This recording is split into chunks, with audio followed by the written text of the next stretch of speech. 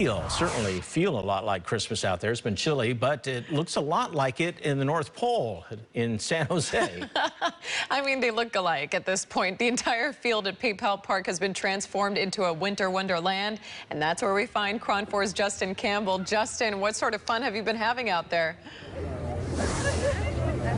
Oh man, it is a little chilly out here, but we are having fun. This is the home of the San Jose earthquakes, but it doesn't feel like it. The FIFA World Cup isn't going on here. Here's what I want to show you. Walk with me. We'll have our cameraman Rudy Garcia show you. Look at this. It feels like the North Pole. We're going to show you the Christmas tree, 6 stories high. We've talked to adults, we've talked to kids, and basically they are just excited to be here after 2 years of a COVID lockdown.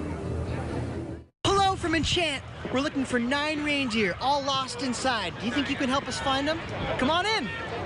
A winter wonderland, more than 4 million sparkling multicolored lights, creating a one-of-a-kind story-themed walkthrough maze in hopes of bringing happiness to all who come look at the lights. I like that it has a bunch of different colors and it feels really Christmassy. COVID over the last 2 years, did you miss getting to come to something like this? Yeah, very, very, very much.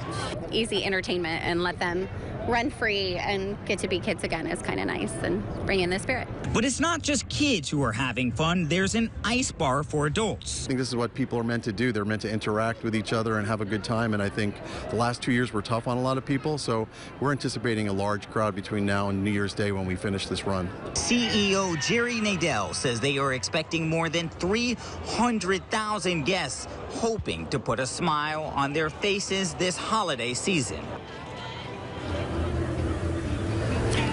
Now you're looking at Rudolph right there with that red nose, you can see, but there's so many ornaments and different types of lights, over 4 million, like I said, that are here. Everybody that I've seen here is just smiling, having a good time, happy to be here. Ella, I love it myself. I mean, I can't believe I'm getting paid to be out here and tell this story, but I'm happy to be here. I love it. I'm in the spirit myself. That's so good to hear. I mean, sometimes we do get to have some fun while on the job here on the news, of course. I'm so glad that you're enjoying yourself. So what else can people look forward to once they get out there? What are you seeing? They also have ice skating. The kids really love that. That is kind of around the back, but they have ice skating.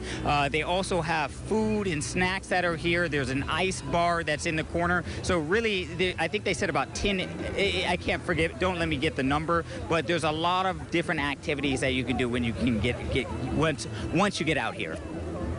Sounds fun. Yeah, thank you so much. Justin Campbell reporting from San Jose.